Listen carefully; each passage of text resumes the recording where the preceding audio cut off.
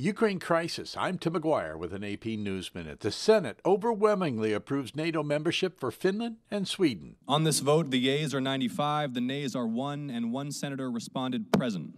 2/3 of the senators present, a quorum being present, having voted in the affirmative, the resolution of ratification is agreed to. Under the rules of the alliance, approval from all member nations, currently 30, is required. More than half have already done so. The two, until Russia's invasion of Ukraine, had long avoided military alliances. United Nations Secretary General Antonio Guterres is putting together a fact-finding mission at the request of both Ukraine and Russia to investigate an explosion at a prison barracks full of Ukrainian POWs in a separatist-held part of the country.